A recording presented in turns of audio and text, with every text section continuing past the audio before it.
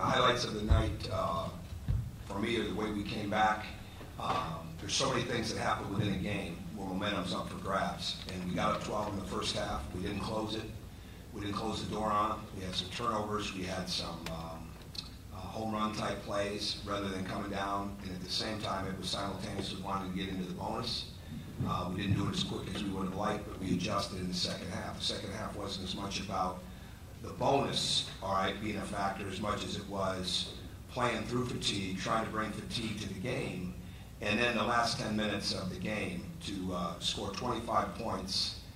Basically, I think we were 2.5 points of possession in the last 10 minutes, last 9.5 minutes, whatever it was. And to basically, I think we stopped them on 13 or 14 possessions. And to me, that's the sign of things that we've got to learn. And like I said to them after the game, the quicker you form an identity that you can carry with you, home, road, no matter who you're playing, the better off you're going to be. And it's hard to do. But the bottom line is creating an identity with the defense, with the pressure, and not only bringing fatigue to the game, but playing through it on our end and then getting good quality shots and playing with tremendous energy. And I thought that we did that. We managed minutes with guys in a good way. It was the most minutes Colin Hartman has played since he got injured. I mean, his first day of any type of contact was the last 2 days. And so he did a nice job. We'll talk about individual players if you want to. But bottom line for me, or for us, is we took a team that is outstanding, number one in the country, just like we're going to, number one in their country, just like we're going to see next week with Bellarmine. Number one in Division II, and it's by design to give ourselves a chance to go against those types of teams. And we'll learn from this, we'll learn from them. A lot of adjustments inside of the game. Guys had to guard different matchups constantly because of their ability to shoot the ball and because of the way they were looking for their matchups. So couldn't have asked for more. Well-coached, tremendously well-coached team, and very good players. Obviously well-tested because they're playing so many games. But proud of the way our guys played, improvement-wise in the game, and especially the last 10 minutes. It seemed like your team is more physical around the glass this year?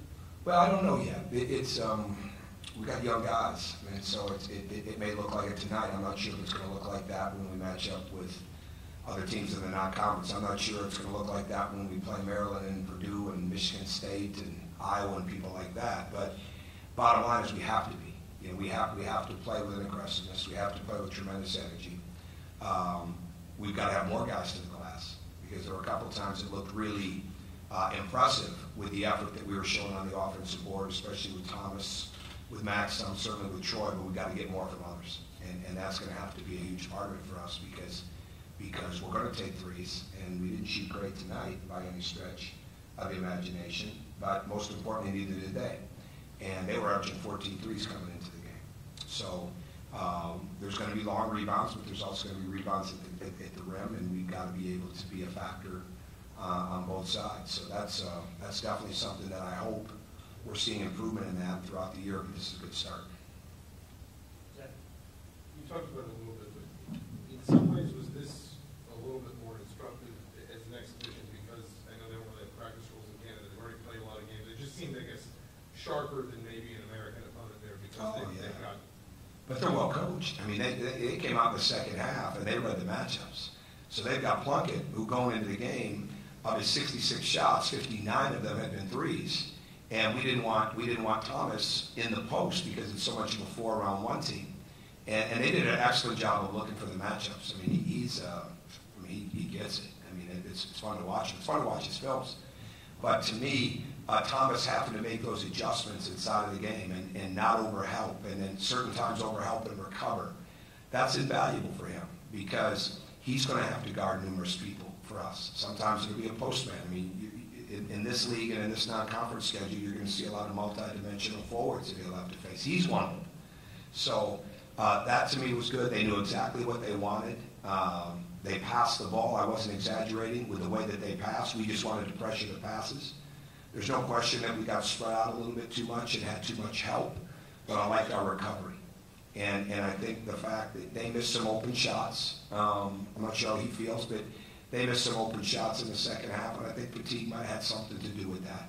But at the same time, we challenged shots. We didn't give a lot of open shots in a spacing game like that. So really, really happy that we chose to play them. And we would play them again. We'd like to play Carleton at some point. I mean, those teams are really, for those of you that went over last summer, you know exactly what I'm saying. And I was reading a stat where Carleton and Ottawa played last year, and they played in front of 12,500 people where the Ottawa Senators play NHL hockey. I mean, they're used to doing some things, so it was great to have a team like that to face tonight. Jeff? What led Max to make it into the starting lineup, and do you envision that moving forward? I told the team before the game, and it's the truth. We don't have a starting lineup. Nobody's unseated Yogi from that position, but we don't really have a starting lineup right now. I mean, we've got tremendous competition in the guard spots, and we're going to have it in the forwards, but all the forwards are going to have to play. And there's going to be nights it's going to be very matchup oriented. And predictions on lineups will just be that, predictions. So we'll do different things. I wasn't displeased with that lineup at all. It was the starting lineup was our number one plus minus lineup of the night. So we'll see down the road. If that's the starting lineup next week, it would be a shock to me. I'm not saying it wouldn't be. I'm not saying it would. I mean, it's really irrelevant right now. Combinations are relevant. Who plays well with who is relevant. Who finishes is extremely relevant. You know, that to me is going to be key. Mike, you mentioned, checking on who plays well. Do you feel like you're closer to just playing positionless basketball at this point, or getting to that point, or you guys can still? Well, if Thomas can get out and guard the way that he did, and there's going to have to be a lot of improvement there, you know, because Plunkett really was behind, number 9 was behind the three-point line most of the night. But, and we gave up too much ground there, but that'll be something for him to learn. We moved it around. I was really proud of Thomas when we came out of timeouts and we moved him around on purpose. So he was literally playing spots on the court that he's not played in practice, because it's a great time to do that, see how he adjusts to that. And last year we weren't a great after timeout team on new things, okay? We were a pretty good after timeout team on stuff we did, but we weren't as good of a team of coming out on things that we saw inside of the game, and we wanted to do some of that tonight. He adjusted to that well. So that's all part of playing positionless basketball to me. But it really, that part of it, they can all shoot, and they're getting better with their handle, though at times it didn't look like that tonight. We still misread traps. We misread when it was time to split, when it was time to take on the trap, take on the forward. We missed some simple passes, but I get that.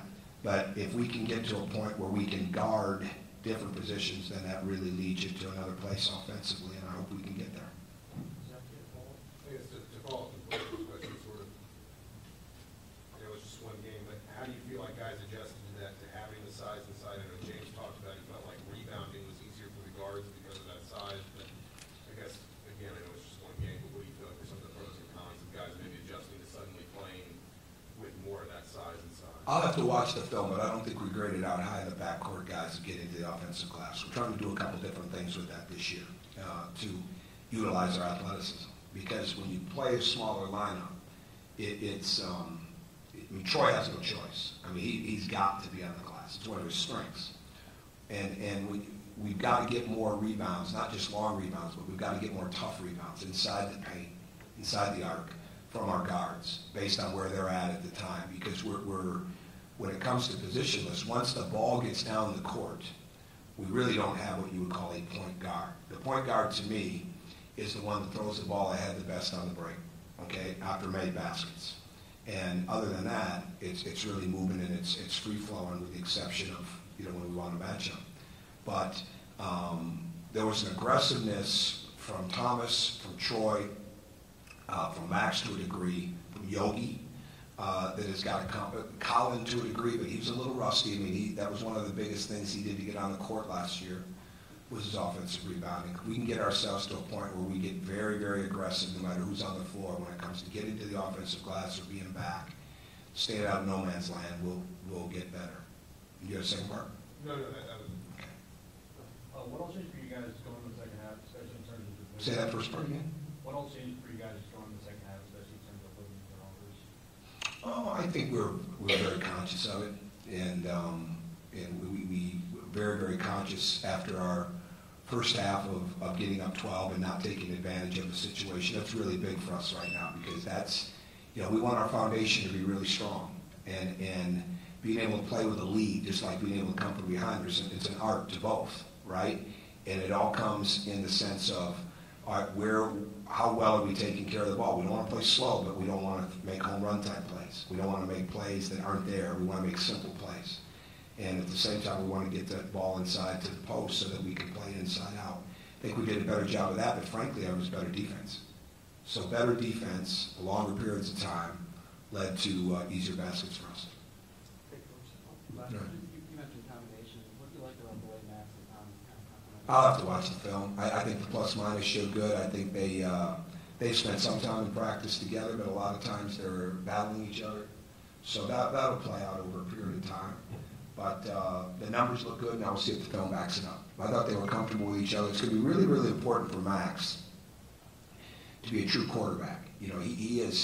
He doesn't have to be the babysitter or the big brother of the young guys, right? But he does have to be the quarterback. And because he's very smart, he's changing his role, and he can do things. He had 14 deflections tonight. Now he might tell you in there that he's done that before, but I'd like to see visual proof of that. Okay, but 14 deflections is pretty impressive for him. So those kind of things, if you get that kind of activity from Max and from Thomas, that's going to be good for us. All right, thank you.